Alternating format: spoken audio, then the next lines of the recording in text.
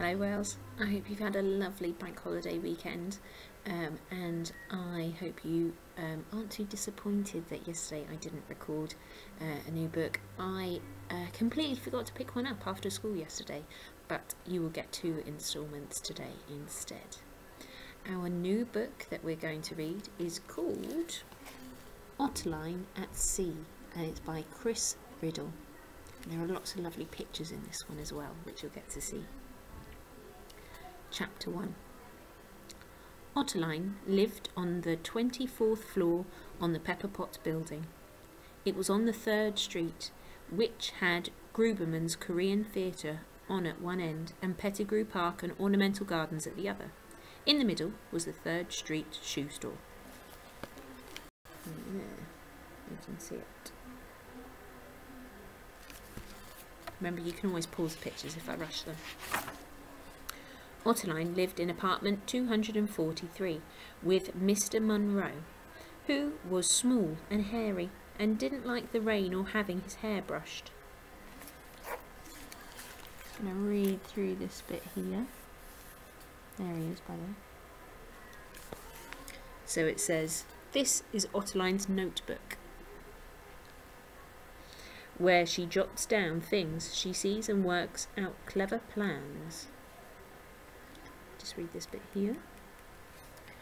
Ottoline is a mistress of disguise and has a diploma from the Who Are You Academy of Subterfuge. And this last little bit for Mr. Munro.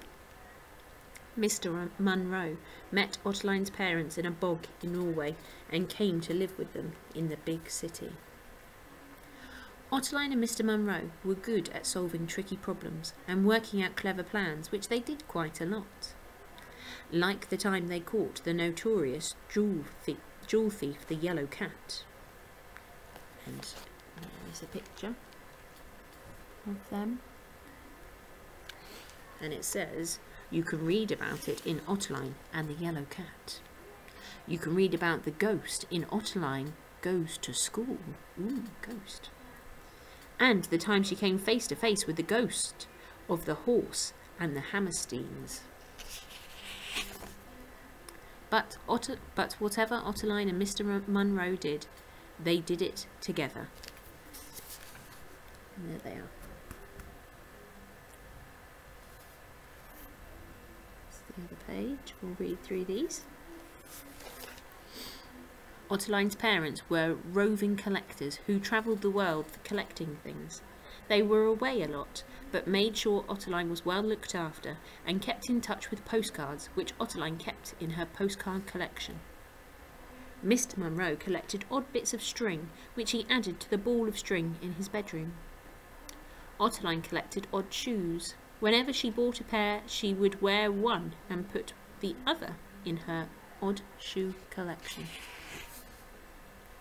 One morning at the beginning of the school holidays, looks like they're up to something.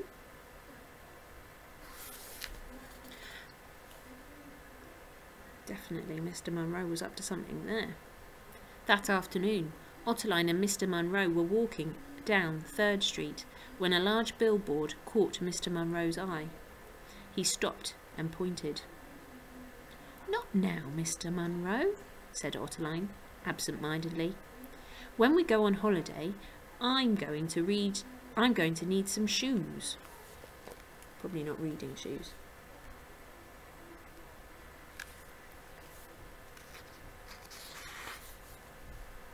"Bonjour, Ottoline," said Vivian of the 3rd Street shoe store.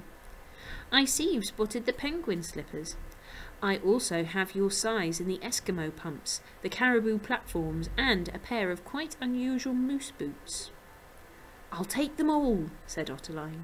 "You can't have too many shoes on holiday. Could you tie them in a parcel with lots of string, please?" And there's the picture of the various different shoes. That evening, Ottoline and Mr. Munro sat down to dinner. Ottoline had macaroni cheese and lime juice cordial, freshly delivered to the table by the home-cooked meal company. Mr. Munro had a bowl of porridge and a mug of hot chocolate, which is what he always had. And they are sat at their table. Mr. Munro was just about to sip his hot chocolate when he noticed something rather unusual.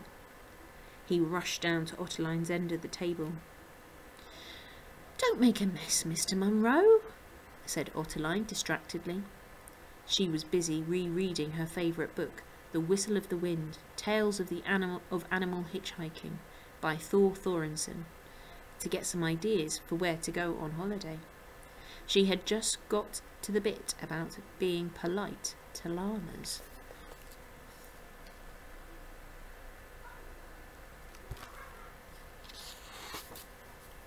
The following morning, Max the paperboy delivered the Big City Enquirer to apartment 243. Ottoline was reading the postcard that she'd just found on the welcome mat. "Going somewhere nice for your holidays?" he asked. "I haven't decided," said Ottoline. She began flicking through the newspaper. Yet. There's the postcard, and I'll read it through. "Dearest O, Pa and I are troll spotting, and Pa thought he'd found the footprints of quite Bigfoot, but they turned out to belong to a dancing elk. Lots of love, Ma. P.S. You and Mr. Munro should have a holiday.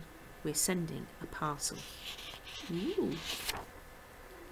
For the rest of the day, Mr. Munro kept seeing strange and unusual things. I'll read through what they are, but you can have a look first.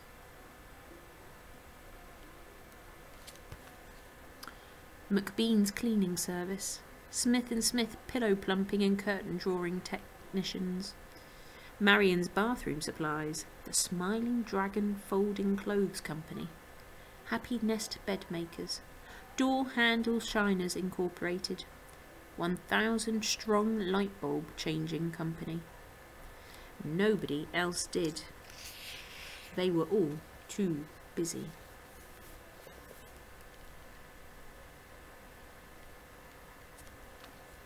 Mr. Munro felt sad, but Ottoline didn't notice.